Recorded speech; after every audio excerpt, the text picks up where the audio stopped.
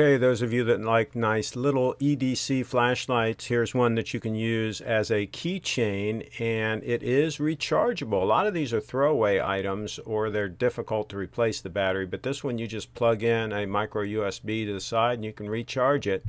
Puts out 45 lumens. It has 3 levels, a low, medium, and high.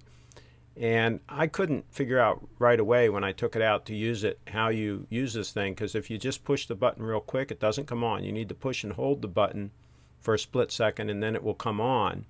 If you just tap the button real quick, it just indicates the level of charge. See, the green light came on there.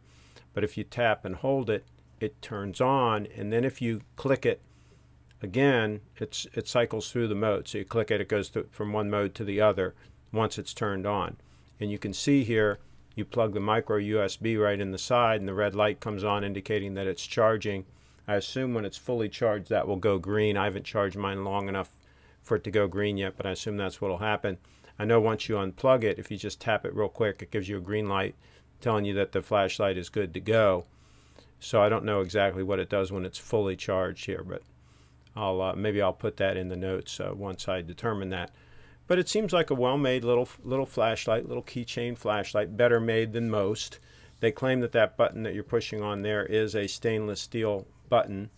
It looked kind of like plastic to me, but they say it's stainless steel. I'll take their word for it. They also claim that this is water resistant as well, so you can be out in the rain and so on and so forth, and you're not going to have any worries. So that's a good plus.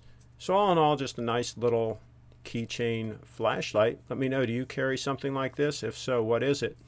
And by the way, this little thing to hold your keys there, I would probably take that off and just put it on that, directly on that ring, my key, or put another key ring on, because these little clips, I think that sometimes you might lose your key with something like that, but you could just put a regular key ring on there, it'd work fine.